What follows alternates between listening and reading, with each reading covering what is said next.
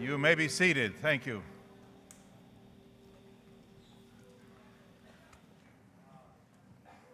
He's the pastor of the Potter's House.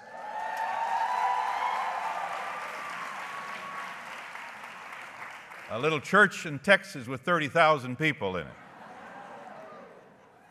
Time magazine put him on the cover and called him the best preacher. He's married to Sarita, and they together have 5 children. Before her recent untimely death, Whitney Houston was starring in a movie being produced by T.D. Jakes' team. And Pastor T.D. Jakes was speaking at her funeral. We all watched as he was there in his capacity to many people in this country. He is America's pastor. We're delighted to have him on the 700 Club this morning, where he talked about his new book.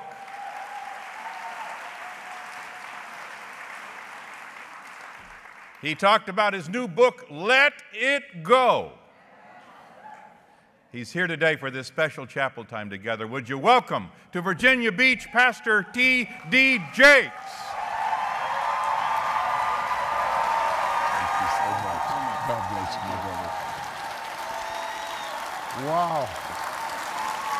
Come on and help me give Jesus a big praise. Yes. What an amazing God we serve. Amen. I'm so grateful to the Lord for my space in the building and to have this opportunity to spend just a few moments sharing with you out of my heart and out of God's Word. And this launches a tour for me. They've got me hitting about 20 to 30 cities over the next few weeks. I keep telling them now I'm too old to run that fast. But nonetheless, I can think of no people that I would rather start my extended speaking tour with than right here in this area in Virginia Beach and here at Regent University. And to have had such an illustrious introduction by Dean Land, I'm just honored and grateful, and I'll write you a check when this is over. What a blessing it is to be surrounded by so many people that I respect, and I certainly want to convey a happy birthday to Pat. Let's give him a big round of applause.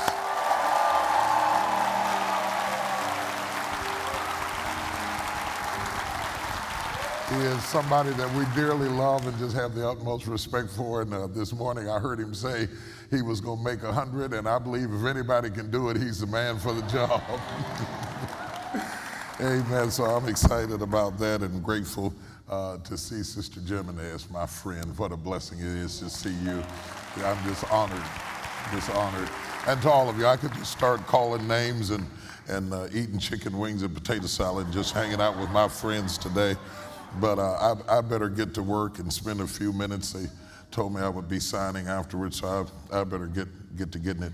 I want you to look for a few moments at the 5th chapter of the Gospel of St. Matthew. And in many ways, this text, along with some others, inspires me to challenge people everywhere I go to clear out the debris that contaminates our hearts from being the kinds of people that God really wants us to be, while we outwardly have a veneer of faith and spirituality that certainly passes any optical test that anyone might impose upon us as it relates to the depth of our spirituality. I really don't believe that Christ died on the cross to create a veneer of spirituality, but he is far more concerned about a more intrinsic experience with Christ that is life-changing and creates the metamorphosis of the soul. And when I wrote Let It Go, I wrote Let It Go so that we could be cleansed, not just from the filthiness of the flesh, which is obvious to the eye, but from the contaminants of the heart They can infiltrate the spirit. They can affect how we work with each other, how we get along with each other. Particularly to those of you that are from a workplace and on staff, you spend more waking hours with the people you work with than you do with the people that you love and that are in your family. And so it's very, very important that we develop the ability to let go of the various idiosyncrasies that can contaminate the teamwork and the cohesiveness that makes us effective to explode and to go forward and to think of greater good than our own individual agenda. And if we can get that premise to work and to operate and to be effective and to be functional in a working environment, then why not carry it back home with us amongst those that we love the most? And sometimes the people that we love the most can irritate us to the greatest degree. Somebody ought to say amen. I believe it is because we have made the greatest investment in them that we are the most frustrated by them. You can't be frustrated where you don't have investment. But when you have a serious investment emotionally and you have poured out your heart and soul with your children or parents or sisters and brothers, and these little contaminants can infiltrate the heart of our relationship, then all of a sudden we can incur the greatest injury where we have implemented the deepest investment. And so I wanted to look at this particular aspect that I talk about in the book in some regard, out of the 5th chapter of the Gospel of St. Matthew. If you will allow me to read just a few verses. And seeing the multitude, he went up in the mountain, and when he was set, his disciples came unto him, and he opened his mouth and taught them, saying, Blessed are the poor in spirit, for theirs is the kingdom of God. Blessed are they that mourn, for they shall be comforted. Blessed are the meek, for they shall inherit the earth. Blessed are they which do righteousness, for they shall be filled. Blessed are the merciful, for they shall obtain mercy. Blessed are the pure in heart, for they shall see God. Blessed are the peacemakers, for they shall be called the children of God. And he continues down this path. I really want to consider the 7th, 8th, and 9th verse because they are the heart of what we traditionally call the Beatitudes.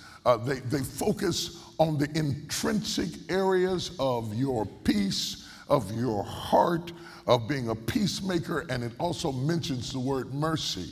But allow me, if you will, before I get to the heart of the matter, which is really my subject, if I must have one, is get to the heart of the matter. So touch somebody and say, get to the heart of the matter. That may be what they're hoping I will do today, is get to the heart of the matter.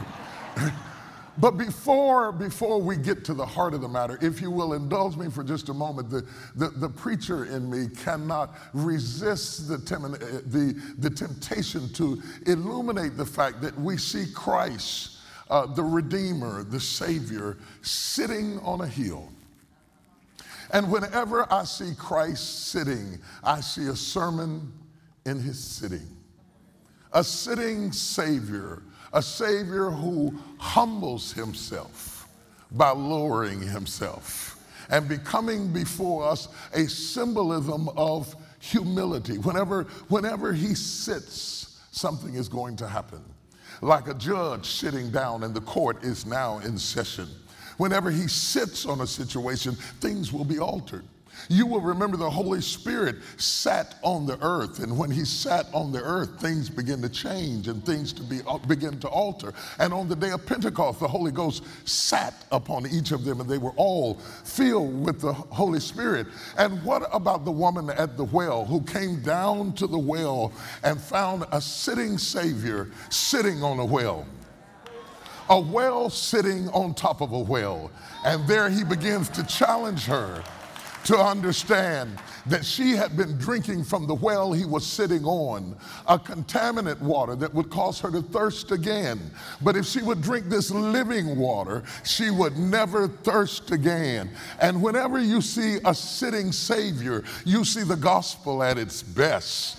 Because it is through the humility through which Christ employed that he is able to exalt us so that we might be able to sit in heavenly places in Christ Jesus. And I just cannot resist the temptation to notice that he sat down to teach them. And then indulge me a little further to talk about the fact that he is sitting on a mountain.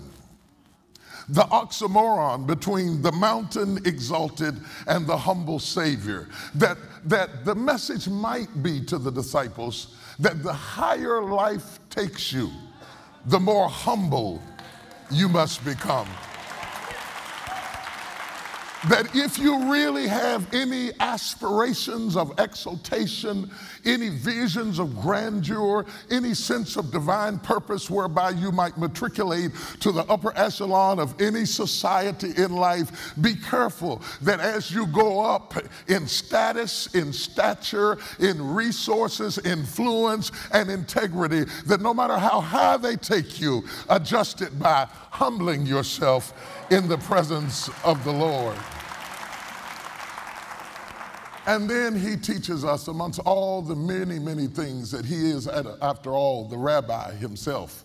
He is the master teacher, the master orator. To get to hear Jesus teach must have been absolutely incredible. I can't totally imagine what it would be like to hear Jesus teach. He is the only preacher in history that was able to amass thousands of people to galvanize to come out and hear him without television, without radio, without a flyer, without a Twitter account, without Facebook, without a business card. Jesus could attract thousands of people to come out and hear him speak.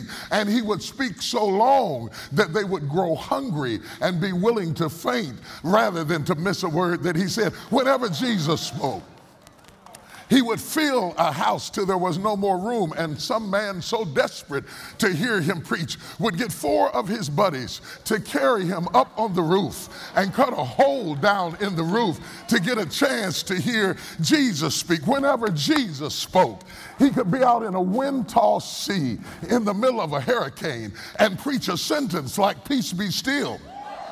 And the wind would be slain and the waves lay prostrate in the floor. What a privilege it is to hear the rabbi speak today. And now he sits on the top of the mountain, able to empty out his knowledge and wisdom. And he steps past the opportunity to address the political mayhem of his generation. He steps past the opportunity to bring equality amongst those who were denied equal rights at that moment. He steps past the opportunity to expound eschatology, and instead he speaks about the nebulous, indescript attitude of a believer. What is it about attitude that took such precedence that of all the things the Ancient of Days could have declared unto us, he chose to speak to us about what it takes to have a blessed attitude, the attitude of champions. The suggestion inferred in the Beatitudes is that your attitude would determine your altitude. So the higher you go up on the mountain, the more humble you must remain in your spirit, for his sitting position shows us the position of your attitude, and the mountain shows you that if you will adjust your attitude, then God will bring you to the high places of your altitude. So if you are not accomplishing in life what you really want to accomplish, before you blame those around you, check the voice inside of you, for that in fact might be, my brothers and sisters, the very heart of the matter. I had a couple of years ago, one of my pastors who I walked down the hallway and I saw him and I said, "Pastor, you don't look good to me." He said, "Oh, Bishop, I'm fine, I'm just a little tired." I said, "Pastor, you need to get some rest." And about 3 days later, he's in the hospital having open heart surgery. He did not know that 80% of his heart was blocked. How could you work and function and move and not know that 80% of your heart was blocked? How could it be possible that you could live and drink and eat and shower and bathe and drive and function with only 20% of your heart getting blood? Is it possible that the contaminants enter in so slowly and so gradually that you don't even notice that you are doing more with less? And never really realize that it is the little things, the little attitudes and angers and disappointments and adversities. It is being politically correct on the outside with those that we are disturbed with on the inside. Those little impediments of the soul limit our creativity, stop our functionality, end our cohesiveness. And like my pastor friend, pretty soon we find out that we cannot produce the height of our calling while we have allowed the impediments of life to step into the recesses of our character and our attitude and limit us. So amidst all of the wonderful things that he discusses in the Beatitudes, I have chosen three. And these are the three principles I will give you and then send you back to work. Blessed are the merciful, for they shall obtain mercy. God says, I will give mercy to you when I can get mercy through you. Do not ask me for a mercy for you that you will not extend to those around you. Now let us be clear when we talk about mercy. Mercy is for the benefit, not of the innocent. Innocent people don't need mercy. Innocent people need justice. If I accuse you of a crime and you are innocent, you don't go to the trial hoping for mercy. You go to the trial hoping for justice, because when you are innocent, you want justice. But there are some times in life that we are not falsely accused, that what they say about us is not a lie, that what people think about us, we have earned their skepticism and their cynicism. There are some times in life that what they are saying about you is absolutely correct. And when you are guilty, you want mercy.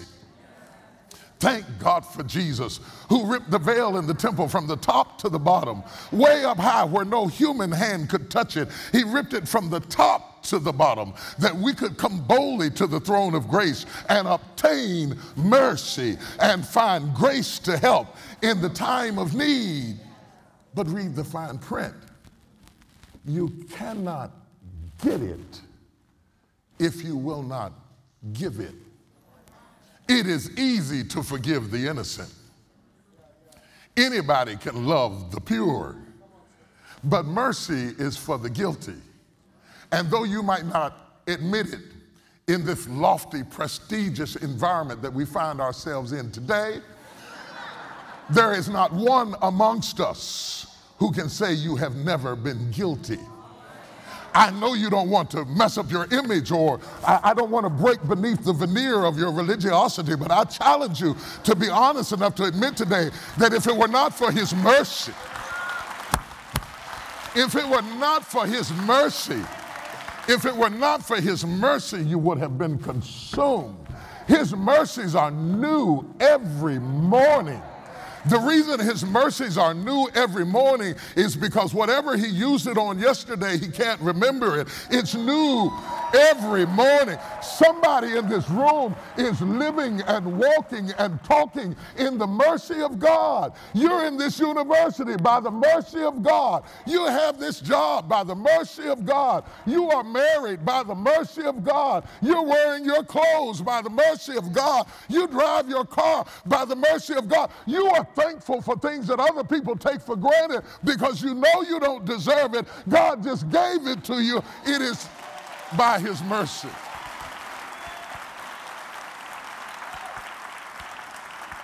But my brothers and sisters, we must read the fine print of the mercy contract, which states clearly and specifically in line B, clause 3,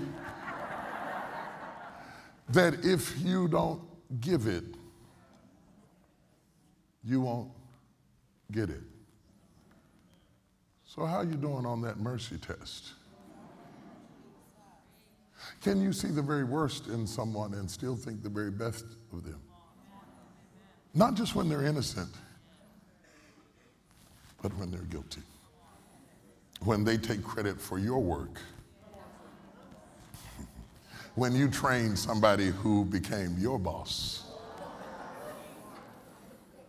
How you doing on that mercy test? I'm going to move on. Touch somebody and say, let it go. He says, blessed are the pure in heart, for they shall see God. Correlating outer vision with inner purity. That you will see no more of the revelation of who God is or what God has for you. Then you can clear your heart. This is not a pure heart that stays pure. It is a heart that has submitted itself to a catharsis. The same word for pure is similar to catharsis, that there is a perpetual cleaning out, an ongoing forgiving, an ongoing release. Meaning whatever life throws at me, I'm going to throw it off, because the more I can keep my heart pure, the more my eyes will be clear. Oh, if I can get my heart right, I won't have to pray for vision. If I can get my heart right. So that means I cannot allow you to get in my heart and shut down my vision. Oh, you don't hear what I'm saying? There is nothing that you did to me that is so severe that I'm willing to go blind to prove my point to you. Because if I allow what you did to me to get in my heart and I do not let it go, then eventually my eyes will grow dim. And like Eli, I will be out of service, not because my eyes don't have the ability to see, but because I have allowed the little things to contaminate my heart until I can't trust my own discernment to determine good from evil, friend from foe, right from wrong, enemy from frenemy. Clean my heart so I can know Judas from John. One is sitting on my right side and one is sitting on my left side. One has got his head on my breast and the other one kissed my cheek.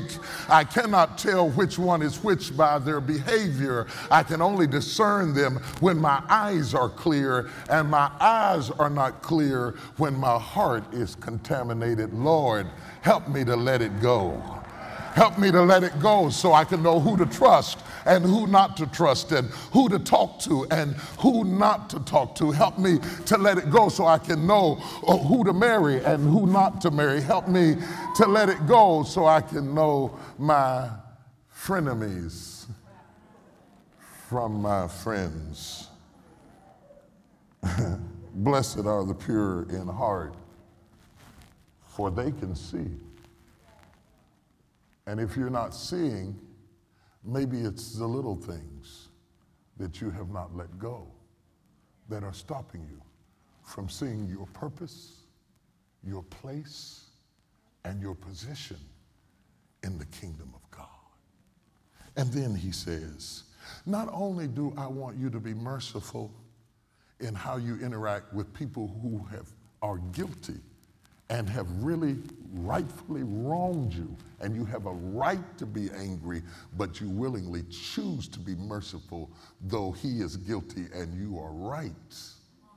You do that not because of him, but because of me, so that you can receive my mercy. You give my mercy.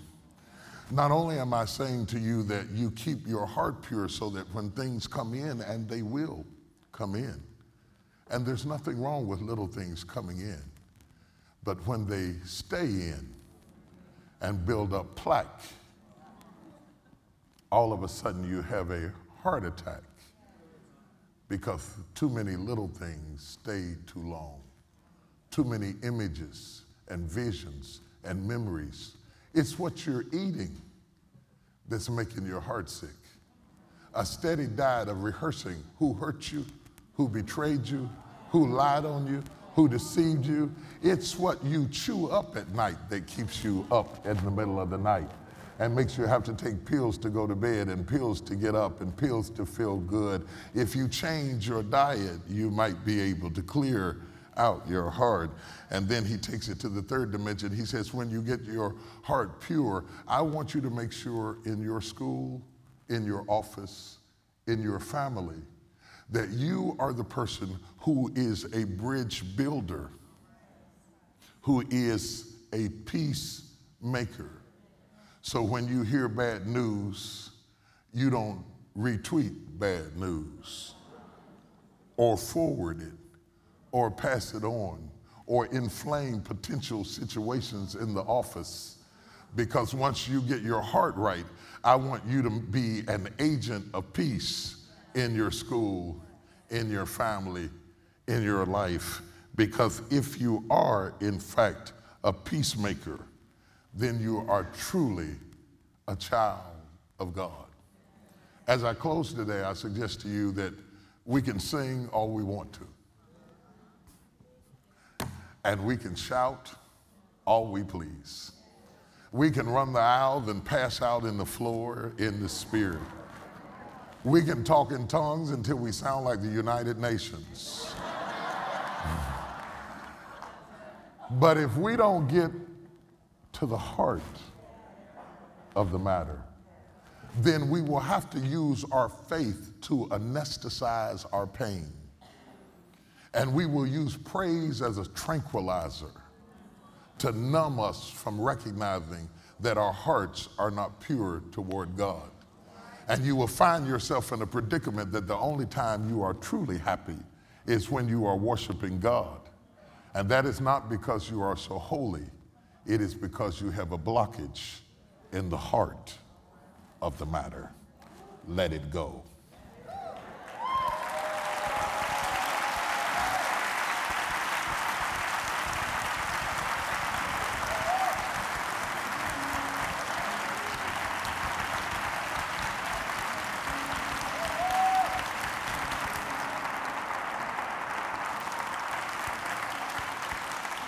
As I close, I want to challenge you to join hands with somebody for just a moment and leave no one untouched.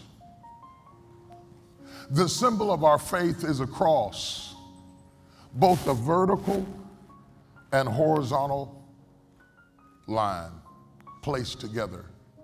How can you say you have the vertical and that you love God who you have not seen if you have aught against your brother who you see every day? If the enemy can't stop your vertical connection, and he can't because Jesus paid the price for that, then he will do all he can to disrupt your horizontal connection. And it is so strong that when 2 or 3 of you are gathered in his name, he promised, I will be in the midst of you. If I have done my job at all well today, maybe something that I have said today will affect how you treat somebody this afternoon. Or maybe make you make peace with somebody that you've just been politically correct with, and what we call down south, we call it being nice nasty. That's country, but you know what I mean. Jesus put a prerequisite on powerful praying and said, if any 2 or 3 of you agree as touching anything on earth, it shall be done unto you. Touching and agreement is a powerful thing. And so I have you touching your brothers and sisters today because we're going to be healed horizontally so that we can worship vertically and move into our destiny and accomplish our purpose. The devil's not trying to stop you from making contact with God. He doesn't want you to make contact with the people that you can touch every day. Squeeze that hand you're touching right now. That's where the fight is.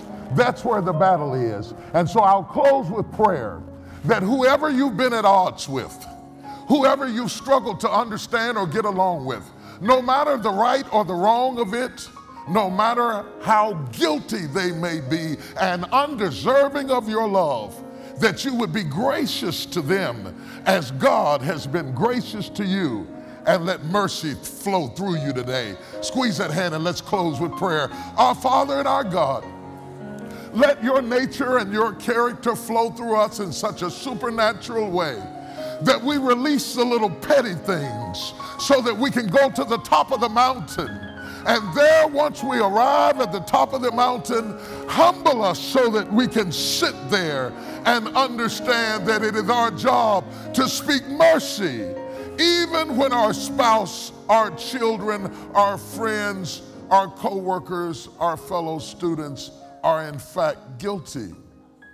We give them mercy, because everyone standing in here is standing in the infallible mercy of our God.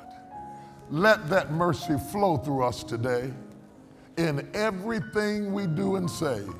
And if there are contaminants that are getting in our heart, who didn't love us, who didn't raise us, who never supported us, who never stood beside us, who never made us look good at work, who never acknowledged us, if there are any pains that are gathering, even unbeknownst to us, I pray today that by your grace, if you do nothing else for me today, just give me the courage and the faith and the grace to simply let it go.